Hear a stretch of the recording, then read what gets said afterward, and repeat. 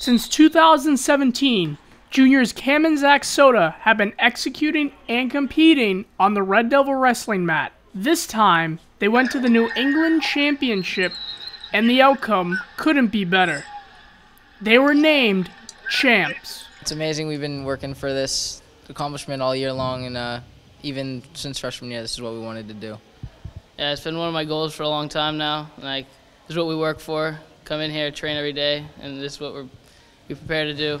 It's been huge, and it's been a season-long thing for them.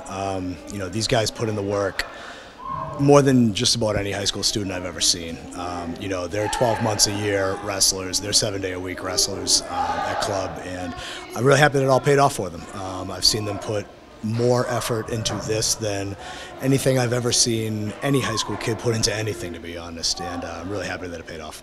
In addition to the victories, the Sodas will join BHS alumni Ricky Coveno, class of 1983, Jeremy Royds, class of 1995, and Matt Sherman, class of 2010.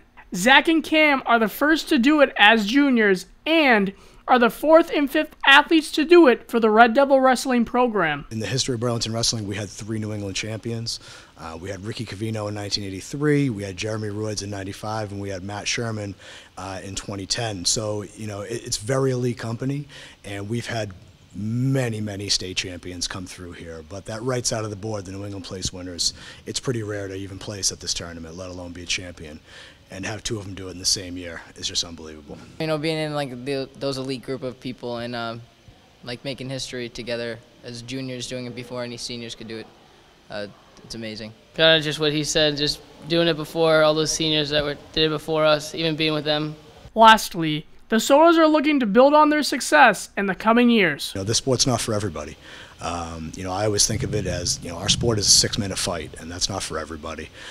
So despite having the low numbers, to be able to cap it off with some individual success at the end of the year has been an amazing feat, and I can't wait for next year.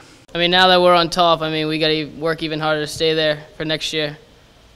Yeah, I just want to keep it rolling into my senior season and win another New England title. From the BHS Red Devil Wrestling Room, I'm Robert Paris for BNEWS Weekly.